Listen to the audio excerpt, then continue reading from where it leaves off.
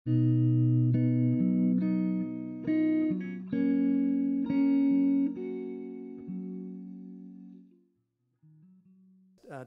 for me, is a big treat. Dr. Umar Faruq is somebody who, Dr. Umar was always old for me. I first met him when I was about 18 years old. I was wet behind the ears, and we met in a garden in Granada, in Spain. And he was like the old man of the mountain. And I realized that he was actually he was less than 30 years old at the time. So he was not old, but he seemed old because he is an old soul. He's a very wise man. And arguably, I think we could make a very strong case that he's probably the single most learned Muslim scholar that we have in the United States, at least in my estimation. I've been a student of his from the first time that I met him. I've been honored to know him. In 1970, he was doing a PhD in English literature, Shakespeare, and he read the autobiography of Malcolm X, and that led him to an interest in Islam. He ended up actually going to the University of Chicago and doing a PhD in Islamic studies. I've actually read his dissertation. It's amazing that somebody could know that much at that time, and he's recently done an extraordinary book on Imam Malik's madhab in Medina. He's a very serious theologian. He's a serious historian. He's also a polyglot, knows many languages. And so we're very honored to have him here at Zaytuna, and we also want to, behind every great man is a woman rolling her eyes. No. Behind every great man is truly a great woman. And Dr. Omar's wife is here tonight, Haja Samira, who I've also had the good fortune of knowing for many years. So we're deeply honored to have them, and without further ado, Dr. Umar is going to lecture us, and then we'll break for Maghrib and then have a conversation. Thank you.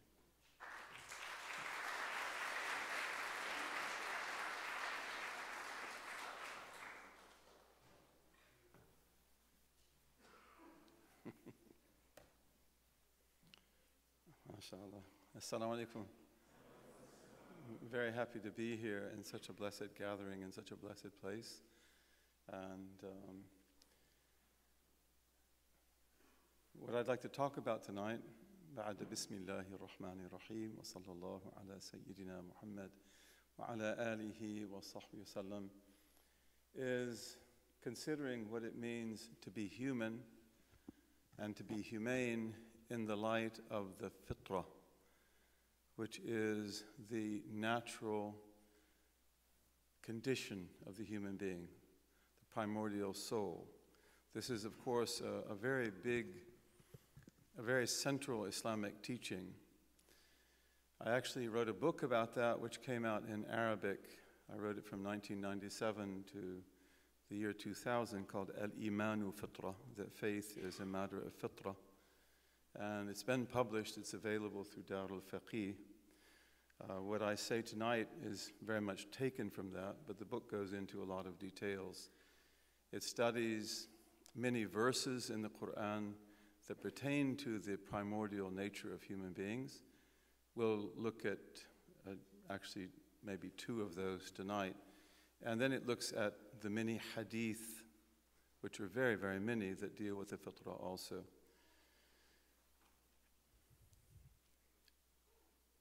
It would be very difficult to find any religious dispensation or any community that has such a positive view of human nature as Islam does. And of course, we believe as Muslims that that is the teaching of all prophets and all messengers.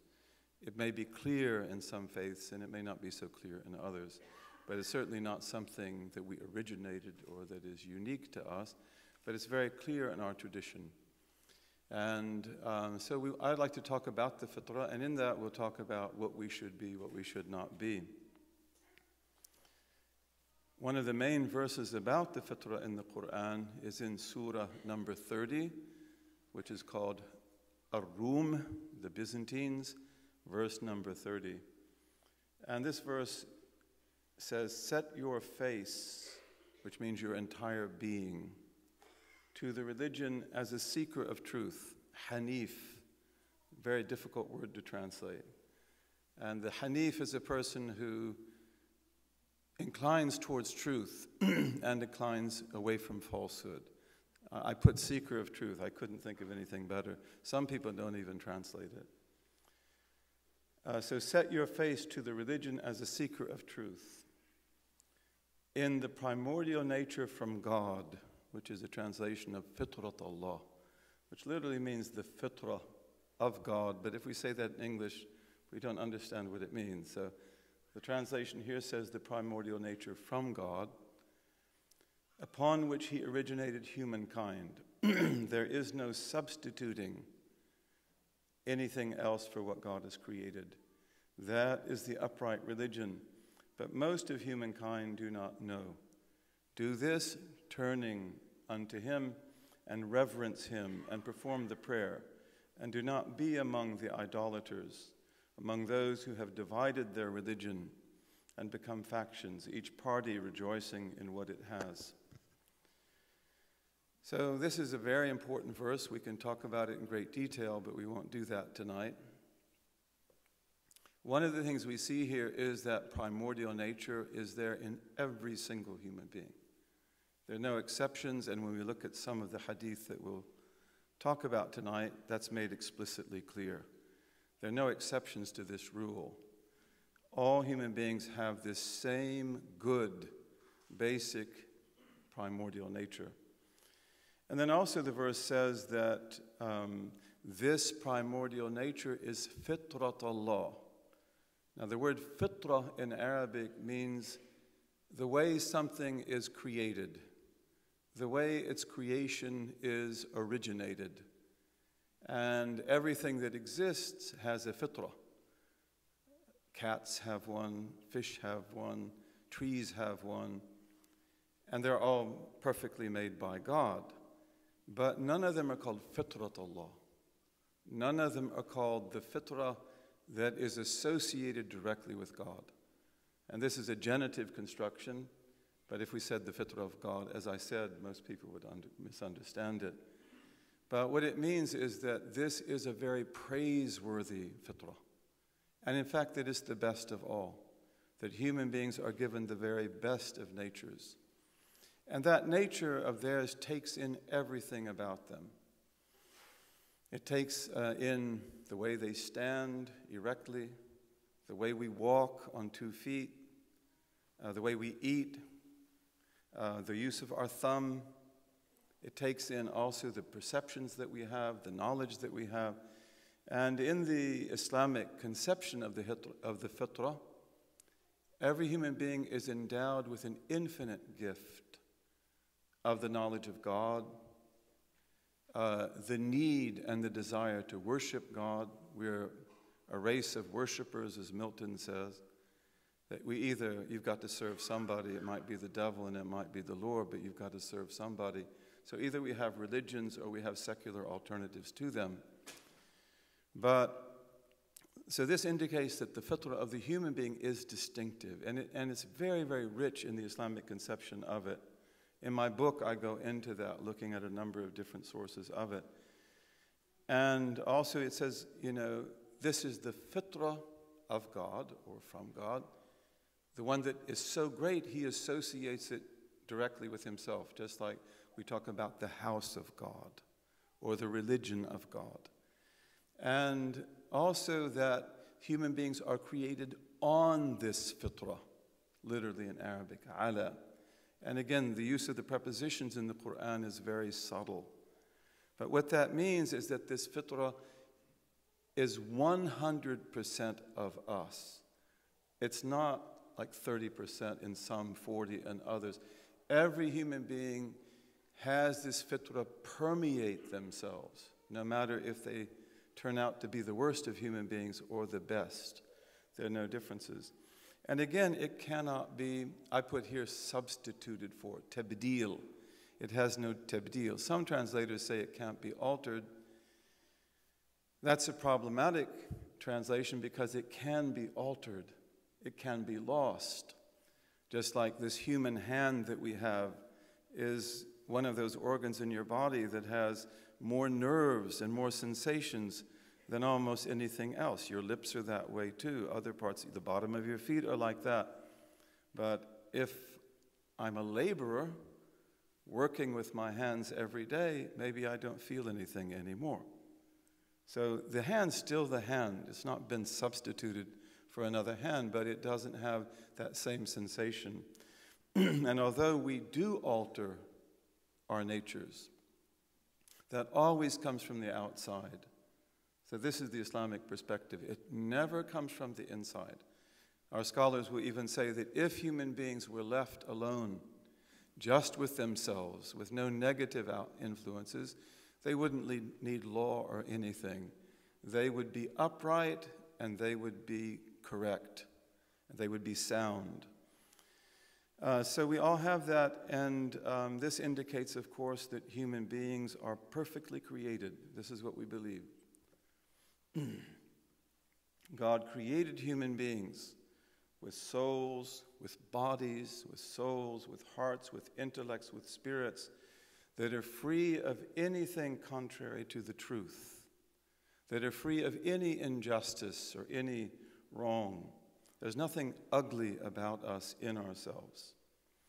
And again, as we said, then all deviation and everything that's contrary to that, it comes from the outside. Let's look at another text. This is a hadith, which is a statement from the Prophet, as the vast majority of you know. And this is one of the most authentic of all hadith. كُلُّ مَوْلُودٍ يُولَدُ عَلَى الْفِطْرَةِ. So this says, every child is born on the fitra. Of course, that's a general statement. But if we look at other transmissions of the same hadith, all of these, by the way, are the most authentic of traditions that we have. Bukhari, Muslim.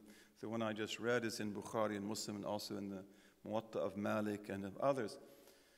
But the agreed narration between Bukhari and Muslim is there is no child born. مَا مِن مَوْلُودٍ إِلَّا يُولَدُ عَلَى الْفِطْرَةِ. So there is no child born, but that it is born on the fitrah. So that's a beautiful hadith, because here, if there were any doubts about the universality of the statement, it's removed. Every single human being is born with this fitrah. Another transmission from Muslim, which is one of our most authentic compilations of hadith, says, whoever is born on this fitrah. Another one says, every human being is given birth by his mother on the fitrah. كُلُّ إِنسَانٍ تَلِدُهُ أُمُّهُ عَلَى الْفِطْرَةِ. So these are among the many proofs that show that this is, as we believe, absolutely universal. In any time, in any place, in any race, in any civilization, or people that don't have civilizations. Another hadith, which is again very authentic, is when the Prophet said that God says, I created my servants as hanifs, as seekers of truth, people who incline towards the truth and they disincline away from falsehood. So all of them are created that way. And then another one, in another transmission of this same hadith, the Prophet said, peace be upon him, shall I not speak to you about what God, glorified and majestic be He, has spoken to me about in the book or in the revelation? That God, glorified and majestic be He, created Adam and his children as hanifs and as Muslims. Muslim here means people in complete submission to God. So it's not the name of a dispensation, it's the name of a condition. And then also, because we have these hadiths, we have others. One of our great commentators, Al-Qurtubi, from the city of Cordoba, talking about this hadith I just mentioned, that God says, I created my servants as hanifs, people inclining towards truth.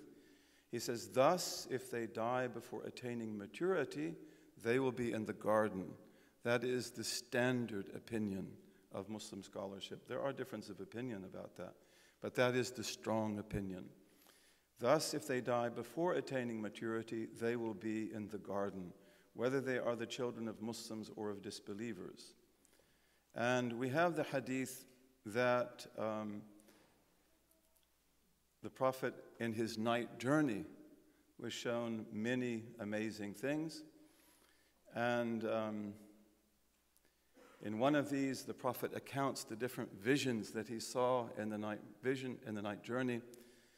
And so he said, then we set forth again, and we came to a beautiful green garden, Rawda Mu'tima, in which there was every beautiful color of spring. And there in the middle of the garden was a tall man whose head could hardly be seen because it was so high in the sky. And around the man there were the most children that I've ever seen. In other transmissions it says, the most beautiful children that I've ever seen. I asked them, the angelic visitors who took him, what is this man? What are those children? They said to me, let us go, let us go. And so we went. And then at the end of this hadith, which is authentic, this is in Bukhari, at the end of the hadith, the Prophet is addressed by the two angels. And he speaks to them. And he said, truly, tonight I have seen amazing things. So what is it that I have seen? Then they explained to him the different things he saw. And when they come to this account of the tall man, they say that as for the tall man in the garden, it is Abraham, peace be upon him. And as for the children around him, they are every child born that died on the fitra, meaning they died before that's been altered. Then some of the Muslims said, Messenger of God, even the children of idolaters. And the Messenger of God replied, even the children of idolaters. Let's look again at a few more texts, and then we'll conclude, bi-idhnillahi ta'ala. One of the most important texts that pertain to the fitrah is that of the primordial covenant. This is in the Surah The Heights, which is number 7, verses 172 to 173. And when your Lord took from the children of Adam, from their loins, their progeny, and made them bear witness concerning themselves, am I not your Lord? They said, yes, indeed, we bear witness. This was done, lest you should say on the day of resurrection, truly of this we were heedless. Or lest you should say, it is only that our fathers ascribed partners unto God beforehand, and we were their progeny after them. Will you destroy us for that which the falsifiers have done? So this verse refers to what we call the great primordial day. It comes at the end of the world that was before. We believe in 5 different stages of life, a world before this one, then the intermediate stage after death, then the resurrection, then the garden and the fire. So this is a reference to the great primordial day. And this verse is the cornerstone of Islamic sacred history and anthropology. It establishes that the fundamental relationship between God and all human beings is premised upon a single, unmediated recognition of his lordship at the moment, or the last moment we could say, of their pre-existence in the first world. So this great primordial day is the foundation of God's purpose in creation. This is a day beyond days. It's a day not reckoned in time, even though it has a time. And this is the mithaq, as we call it, the covenant, and also it's called the ahad, the pact. This took place in our belief according to hadith, which are sound. This took place in Na'man.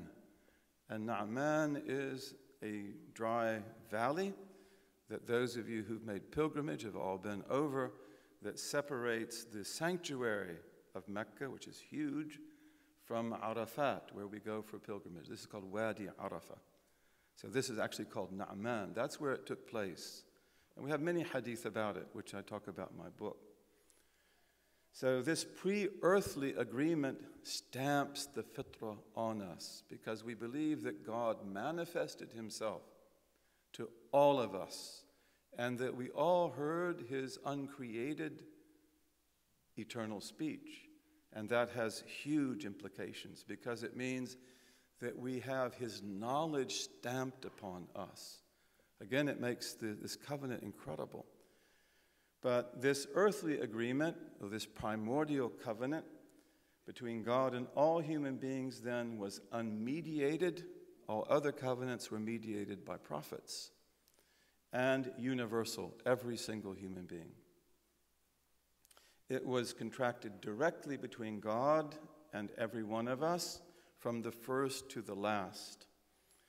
And again, this may be regarded as the basis of all later and specific covenants, all of which were mediated by prophets.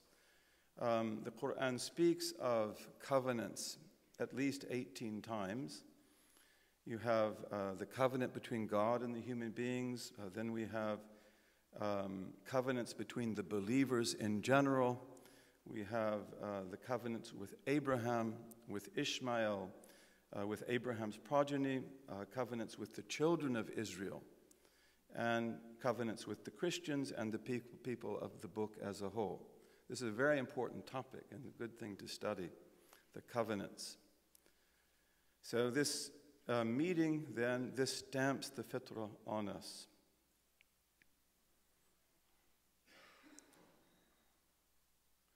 And we see from this that all human beings, no matter how degraded they might be because of the oppression that they live in or the deprivation, every single human being has the most illustrious beginning of all. And this is very important. This is an extremely important belief because this has to affect the way that we look upon each other and the way that we look on human beings. Also, God declares in the Quran that most people don't keep their covenants, right? So in Surah number 7, the Heights, 101 to 102, God says, "These are the towns whose stories we have recounted unto you. Their messengers certainly brought them clear proofs, but they would not believe in what they had denied earlier. Thus does God set a seal upon the hearts of the disbelievers. We did not find most of them faithful to their pact." Many commentators, if not most, they say that pact is the primordial covenant. Indeed, we found most of them to be deviant. In their unfaithfulness to God's pact, it is said that, in fact, that human beings have no pact at all. Literally, the verse says, we found no pact for most of them. They didn't have a pact. They didn't keep it. And what this means, they were not faithful to the pact, means that they did not continue to recognize God's lordship and his rightful claim to their obedience and worship during the course of their earthly lives, although they took that covenant and everything necessary for it was stamped on their natures, even the desire to do it. So the verse implies that most human beings are unfaithful to their natures, and this comes up over and over again. They fail to act, we fail to act upon the intrinsic knowledge and the moral agency and responsibility that God has instilled in us.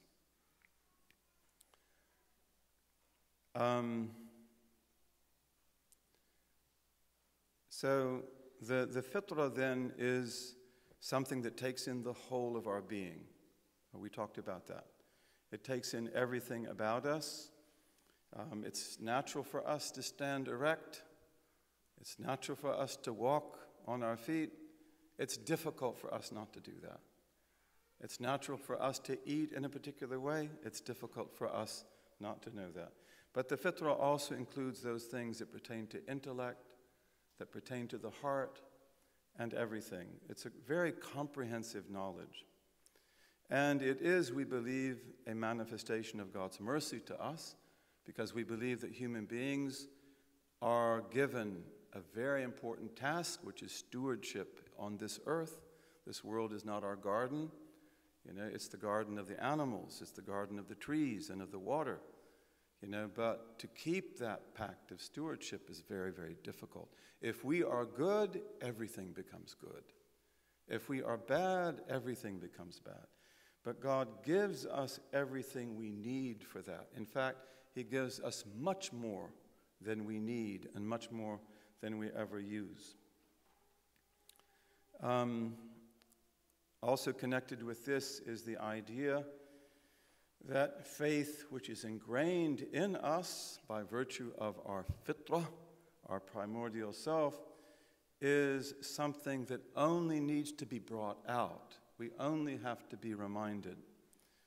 So there are basically two kinds of people then, from this point of view: those who turn their backs on the fitra and forget that it's there and forget what it is, and those who allow their thoughts to delve into their fitra, to know themselves, and to remember the infinite treasures that are stored up there.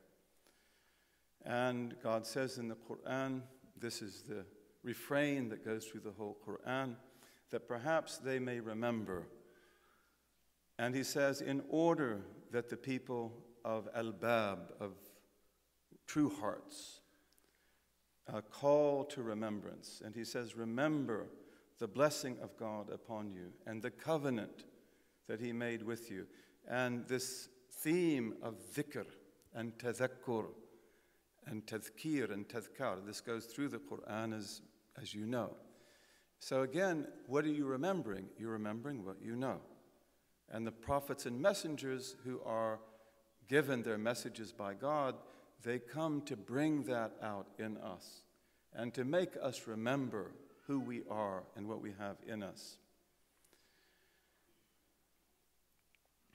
One of the things that God says in the Quran is that He created us with two hands, with His two hands. God said to Satan, Iblis, what prevented you from prostrating unto what I created with my two hands? He doesn't say that about anything else. God creates things with His hand. That's said, with His hands. But here, I created with my two hands. Did you grow arrogant, or are you among the exalted? He said, Satan, I am better than him. You created me from fire, while you created him from clay. But here, God is saying to Iblis, are you really like you think?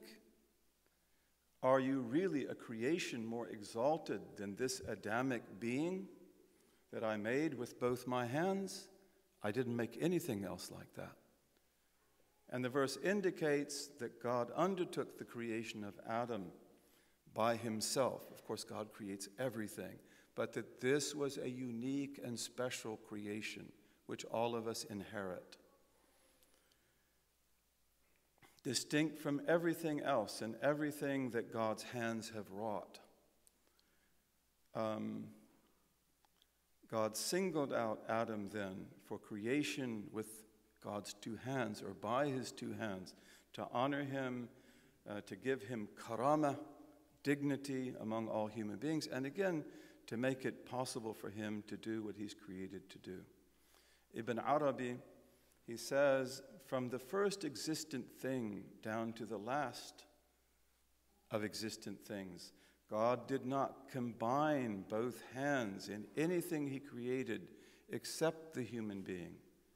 That is, in the human being's earthly and bodily and other configurations. He created everything by the divine command, but with one hand. God's two hands gave Adam a preeminence, tashrif, over all creation. All the realities in the created world were brought together in him, which of course makes him possibly the lowest of the low, but it also makes him the highest of the high. Everything in creation has a station. Angels have stations, cats are cats, birds are birds, but human beings, you have to find your station. And you can always go higher and higher and higher. There's no limit. We can also go lower and lower and lower. There's no bottom to the pit. All the realities in the created world were brought together in us. This was so that the human being could be the Khalifa of God on earth. So you know good and you know evil. There's nothing that you don't know. Even the demonic doesn't know more about evil than you know. But you weren't created to be evil. You were created to block evil. But you have to know it to do that. The world demands, the divine names. And the divine names were brought together within Adam, all of them. That is why Adam was singled out for the knowledge of the names of all of them, as we believe, and also rabbinic belief emphasizes this as much as we do, maybe even in greater detail. A lot of rabbinic belief begins with Adam Qadmun, with Adam in paradise. So Adam then is an independent world. Everything else is part of that world. The world becomes complete with the creation of Adam. Adam is complete in himself.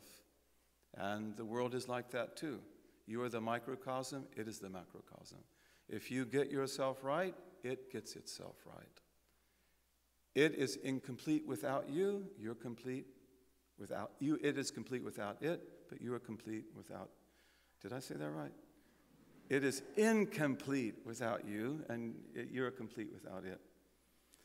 The two hands emphasize God's power in Adam's creation, and that God created Adam without an intermediary. There was no father, there was no mother. It alludes also to the diverse activities involved in Adam's creation. Abul Qasim Qushayri, one of our great spiritual masters and teachers, he says about the creation of Adam by God's two hands, what God deposited in Adam is not found in anyone or anything else, so that God's special favor and the special khususiyya, the special status that he gives to human beings, become manifest in Adam and in his children. One of our great scholars, Jandi, we have great Persian scholars, he's one of them. He says the reality of Iblis, of Satan, contradicts the reality of Adam in everything. The reality of Adam is the manifest form of the unity, of the all-comprehensiveness of everything brought together by God in the engendered worlds. So that's Adam, he brings everything together. And that's who we're supposed to be also. God brought his two hands together in Adam only because humanness is a reality requiring equilibrium, i'tidal, and balance, and the perfection of bringing together both the thingness of things and the minniness of things is all in that. In contrast, the reality of Iblis is disequilibrium and unbalance. Iblis becomes defined by the particular ego, which we call in our tradition al-ananiyat al-juz'iyya, the partial ego. He is delimited by seeking exaltation, by claiming eminence, by manifestation of the self as ego, rising up against the reality of truth and of the one. And he's veiled by that. This reality requires a fiery separation that rises up against other elements. Qunawi, one of our great scholars, he says, the interrelationship of God's two hands brings all correlation and polarity in the world into existence. And all of those correlations and polarities are, of course, in us. who can be the highest of the high and the lowest of the low. It establishes the fundamental created dualities, such as the seen and the unseen. It sets up the fundamental human perceptions, such as declaring similarity between God and creation, or between creation and God, and incomparability, tanzih. All movement, all change, all process in the world are traced back to this reality of the two hands. Let's conclude now. So we believe in our tradition, in what some people have called transcendent humanism. And I always like to mention this if I get a chance, but among the books that really everyone has to have, especially students at Zaytuna, is The Rise of Humanism by George Maqdisi. This was a great Christian Arab scholar, a real scholar. And he shows that the rise of humanism in the West, we won't say that it's not indebted to the Greeks and to the Hellenic tradition, but it's fundamentally indebted to us also. The rise of humanism. In fact, Pico de la Mirandola, who is one of the great ideologues of the Renaissance, and he writes a book on man, which is called the Manifesto of the Renaissance. But he says in that, he's speaking to Catholic priests, and he says, Reverend Fathers, I'm not going to quote what he said because I forgot, but basically what he's saying is that he is the measure of all things, which is the Renaissance language. As I learned from Abdullah the Saracen, which means Abdullah the Arab. And who is Abdullah the Saracen? Probably Abdullah ibn Qutaybah, who is one of our humanists who wrote about that many centuries before Pico. Pico knew Arabic, by the way, and he knew Hebrew, and he knew many things. But the human being is either everything or nothing. And although we can speak honestly about in between, there is no excluded middle, but the reality is really that. We have to strive to be everything, and if we don't do that, in the end, it's as if we were nothing. And some of us do, in fact, become nothing.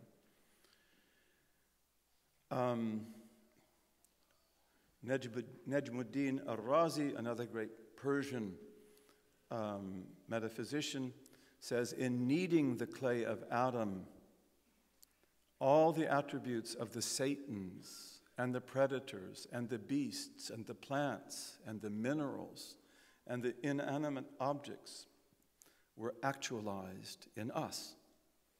However, the clay was singled out for the attribution of by my two hands. Hence, each of these blameworthy attributes became a shell, and within each shell was placed a pearl of a divine attribute. Each of these things, these potential evils we have, they're like a shell, and in each of them is a pearl. That's if we live as the human beings we're supposed to be. And then he goes on to say the human frame belongs to the lowest of the low, while the human spirit belongs to the highest of the high.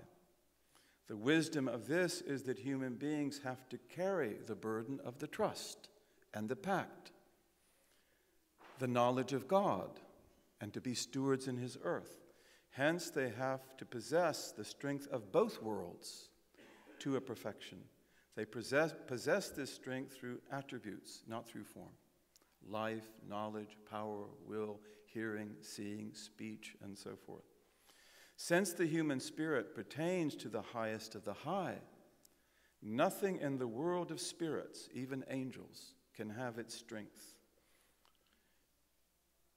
And in the same way, the human soul pertains to the lowest of the low, so that nothing in the world of the souls or the physical beings can have its strength, whether a beast or a predator or anything else.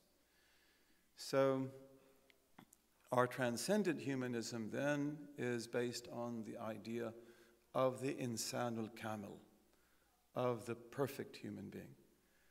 And this is the purpose of religion for us. You know, religion is to know God. It is to worship God. It is to know God It is to be his steward on earth, but also you can't do that without perfection. And we have the power to perfect ourselves, but this is in following the way of the prophets and the messengers and the great saints. So the goal of the human being, therefore, is balance and harmony. Everything is that. And in the Greek tradition, you see that understood perhaps more perfectly than any other Western tradition. The goal of the human being is balance, harmony, and perfection, kamal. We must arise and become al-insan al-kamil, the perfect human being. And you must, in that, move beyond al-insan al-hayawan, the human being who's an animal. To become a perfected human being is not only the highest possible human aspiration, it is the only proper human aspiration.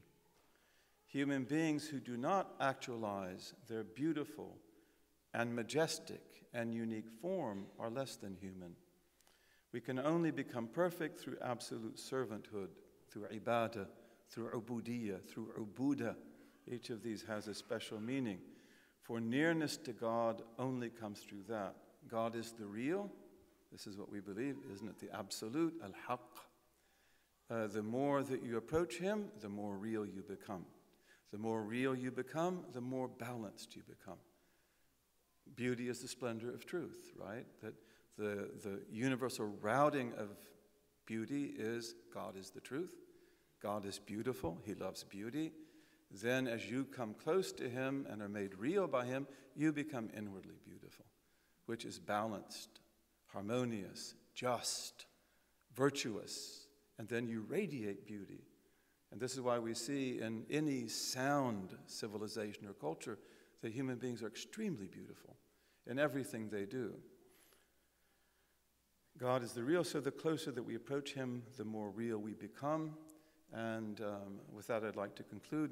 May God enable us in this incredible college that you have here, in this incredible place, to bring this truth to light. This is our tradition, but then who knows it in this time? Even we ourselves are among the most ignorant people of it. Thank you very much. Wassalamu alaikum.